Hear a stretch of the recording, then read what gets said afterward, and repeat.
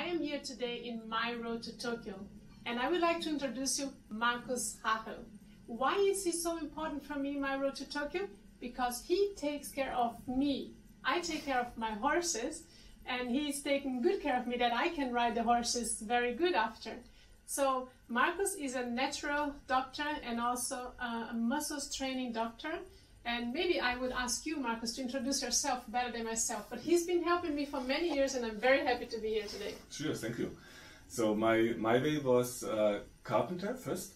A lot of back problems, and so I had to find a way to handle my back.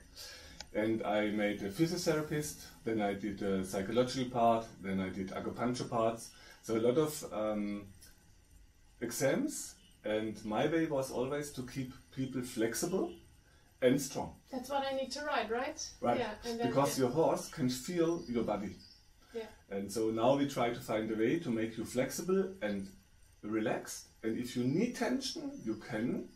If not, you can release. So this is my way to prepare you. That's great. And now we're going to show some exercises that we can do by ourselves, but also with the help of Markus.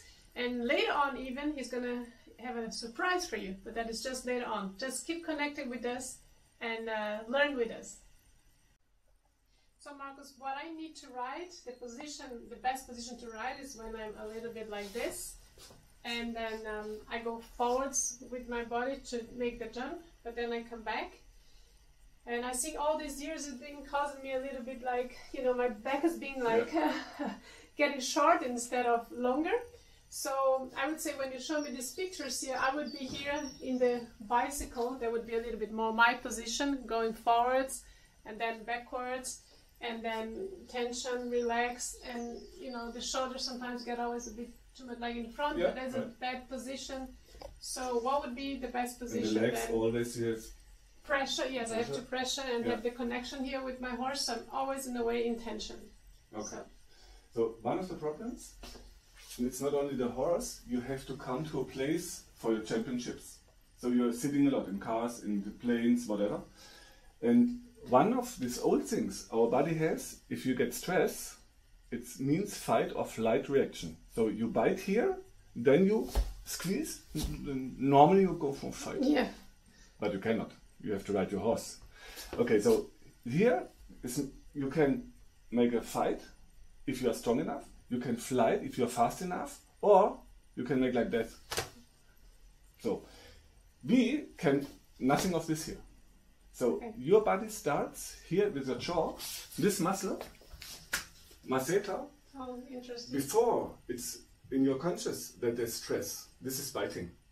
This means a pattern is starting here to squeeze.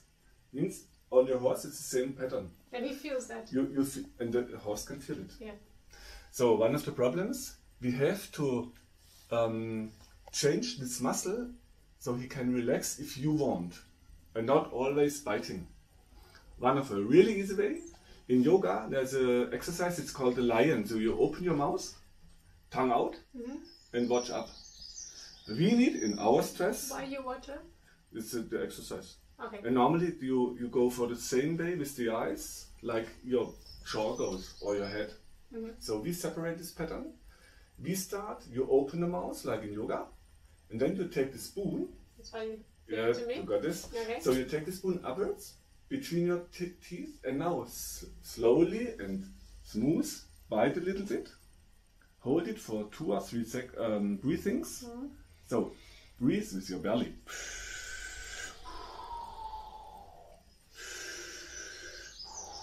Because if you start breathing here, you are tight like this here.